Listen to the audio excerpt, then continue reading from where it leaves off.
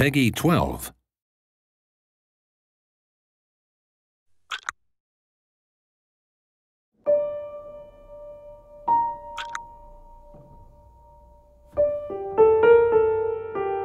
Child of Light is a 2D RPG set in a fairy tale world. It's been inspired by the watercolor art of the golden age of illustration. Child of Light is a playable poem that chronicles the journey of a young girl growing up. It's a coming-of-age story. The story of Child of Light follows Aurora. She's a young daughter of an Austrian duke, and one day she wakes up in the magical world of Lemuria.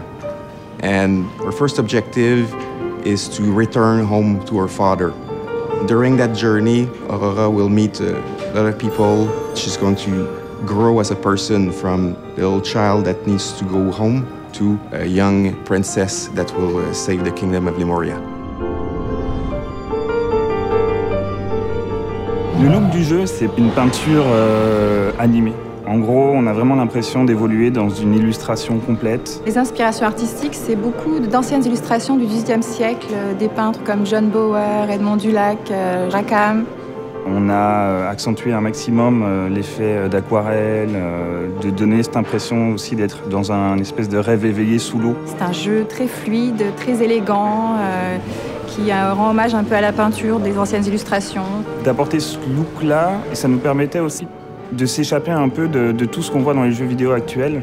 On voulait quelque chose de très simple, très coloré et à la fois très doux. C'était tout un monde à créer, c'était vraiment très très bien. I really wanted to aim for the fans of those classic console RPGs. People like me, for example, who grew up a little bit and now we have families. And the idea was, can we bring those fans to share the experience with their family, their loved ones? And that's how we came up with the idea of having the game playable in co-op. On Child of Light, we're using the UbiArt Framework engine, which is the engine developed in Montreal for Rayman Origins and Rayman Legends. The art pipeline is fantastic.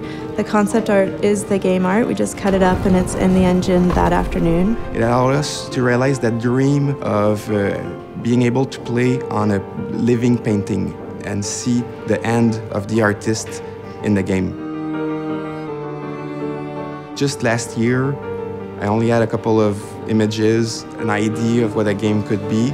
Today, with the help of the team, the idea became something really concrete, and I'm really proud of what we accomplished.